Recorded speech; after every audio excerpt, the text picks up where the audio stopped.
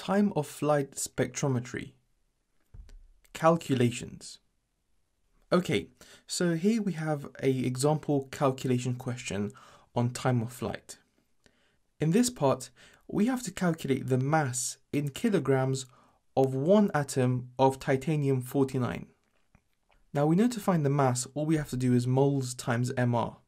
We've already been given the mR, it's 49.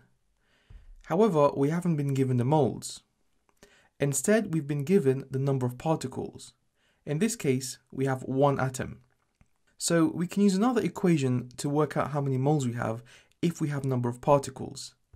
And that is the following. Number of moles is equal to number of particles divided by Avogadro's constant. So in this case, it's going to be 1 over Avogadro's constant. And we can use this number of moles in the equation here. So we're just going to times the answer, we won't round it, and that will give us the following value for mass. Now this mass, remember, is going to be in grams. The question wants it in kilograms, so we're going to divide by 1000 and we're going to get this. And this is the final answer.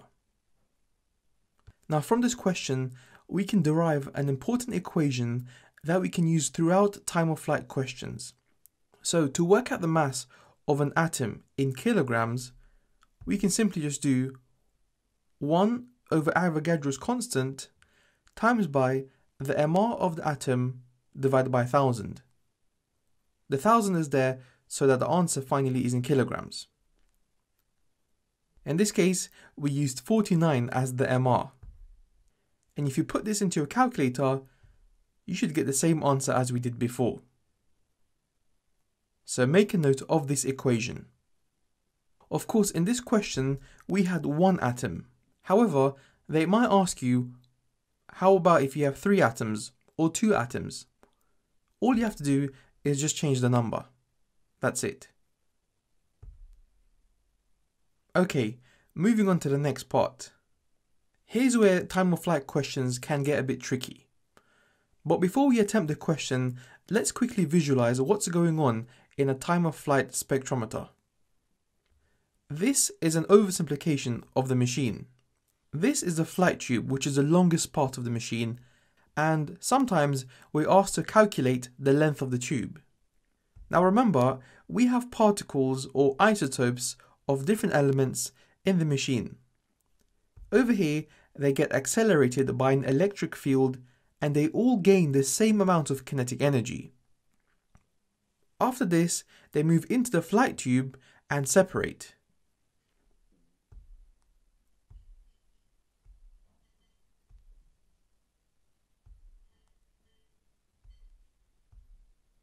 At the end, they hit the detector and this creates a current.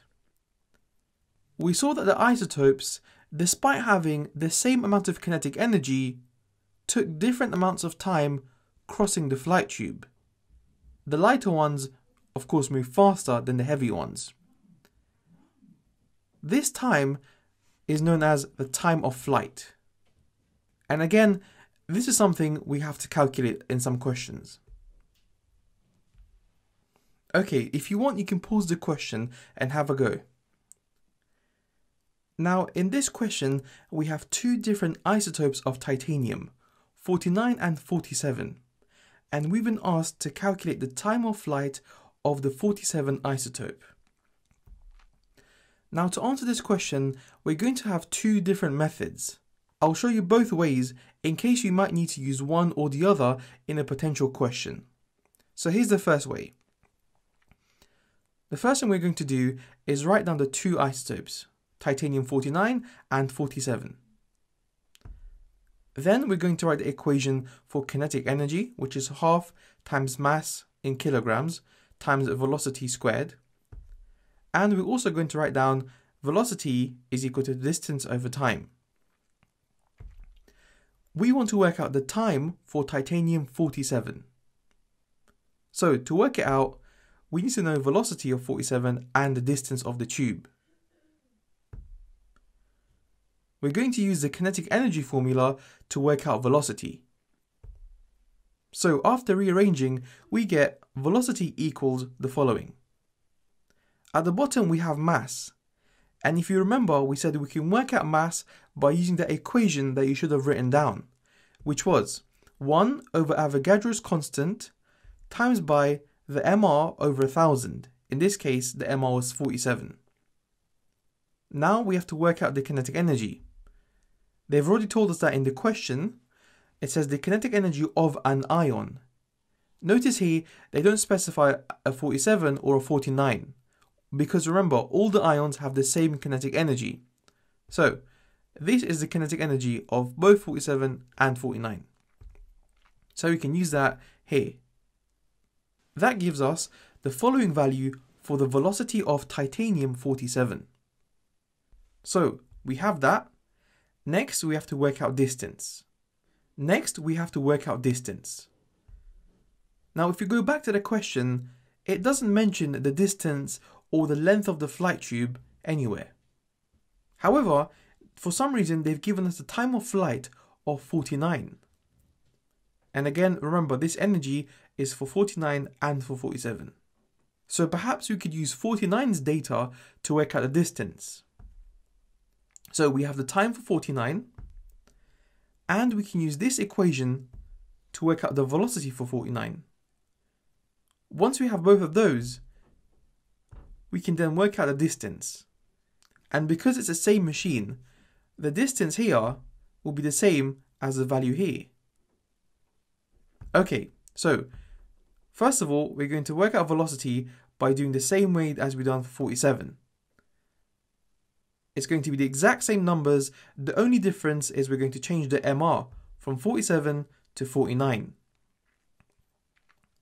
So that will give us a velocity of the following for 49. Okay, and as for time, if you go back, the time was the following. So we can plug that in here and multiply through to make D the subject, giving us a distance of 1.54 meters. So that's how long the flight tube was. We can plug that into here and use the velocity that we worked out before, giving us this, and then make T the subject, and finally divide them. And that gives us the time of flight for titanium 47. And we're going to round it to 2 sig fig. So this is one way of working out time of flight. Here's the other way. Just like before, we're going to have the two equations. And again, we want to work out time of flight of 47. So, first of all, we know that both ions have the same kinetic energy. That means I could equate these two equations. Now, I'm going to do some cancelling out. First of all, notice that there's a half on both sides. So, get rid of that. They cancel out. Now I have mv squared. Now before you attempt to cancel out all of those, let's consider what m stands for. M stands for the mass of 49 and the mass of 47. So they're not going to be the same value. Therefore we can't cancel it out. To work out m, we're going to use the equation that we used earlier. So on the left, we're going to use this equation and put 49. And on the right, we're going to use it and put 47. Now we can cancel out some stuff. For example, we can cancel out this on both sides. And we can also cancel out the thousands, giving us 49v squared equals 47v squared. Now, since we want to work out time, we have to think of a way that we can incorporate time into the equations above. We know that velocity equals distance over time. So we can just change velocity for distance over time. There we go. Okay, almost there. So we have time of 47 and time of 49, and we have distance. Now remember, in this method, we haven't worked out distance yet. That was in the previous way. So what would you do now? In this scenario, because we know the distance is the same on both sides, we can just call it 1. This represents that the distance is the same on the left and on the right. Okay, next we're going to make T47 the subject. So first let's open the brackets. We're going to square the top and square the bottom. Obviously 1 squared is 1, and now we have time squared.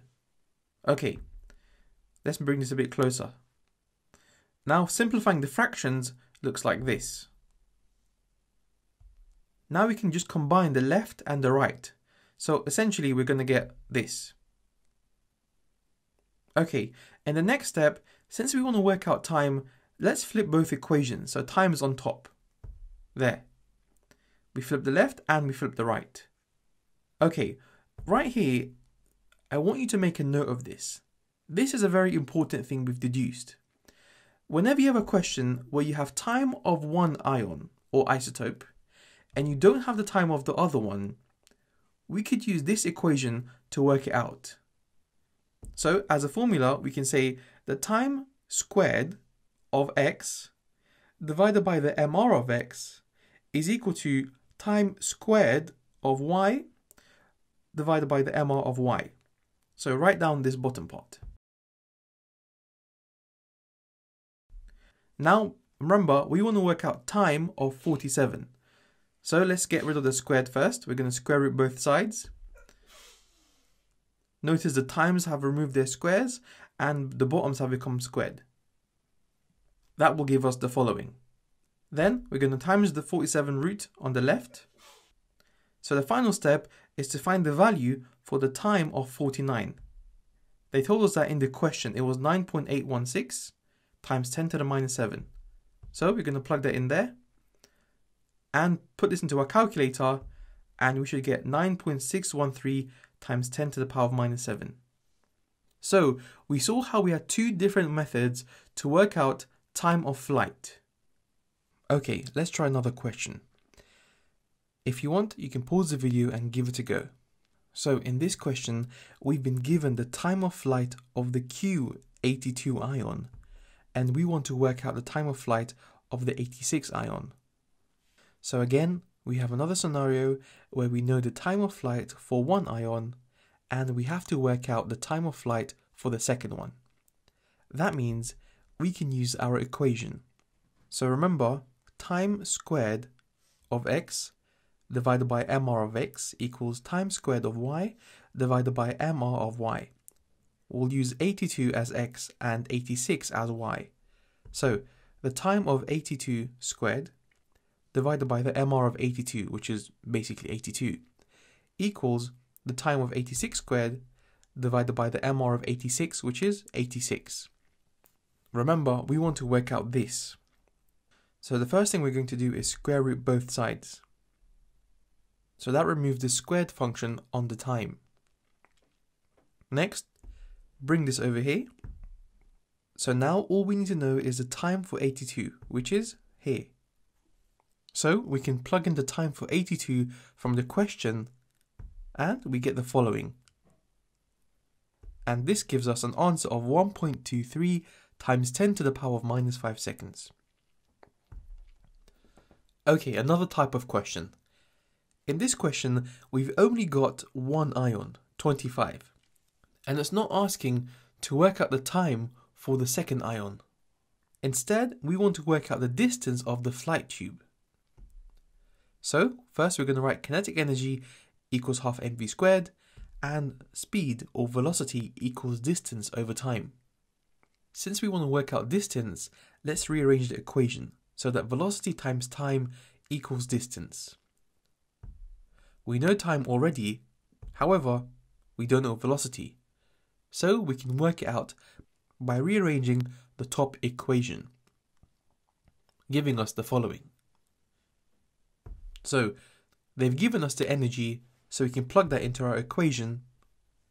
As for mass, remember we're going to use our formula that we made in the beginning, which was 1 over Avogadro's constant times mR over 1000. In this case, so that goes in nicely in here. Now the mR is for 25. So we're going to put 25 where it says mR. Putting all of this into the calculator, it's going to give us the following answer for velocity. We can plug that into here and times it with time, which is this number.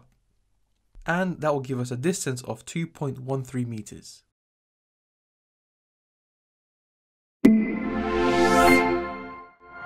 Hey guys, if that video helped you, support our channel by liking, subscribing, and sharing it with your friends. And more importantly, if you still have questions, drop a post on our forum at examqa.com, where I will personally be there to help answer your questions. Mohammed signing out.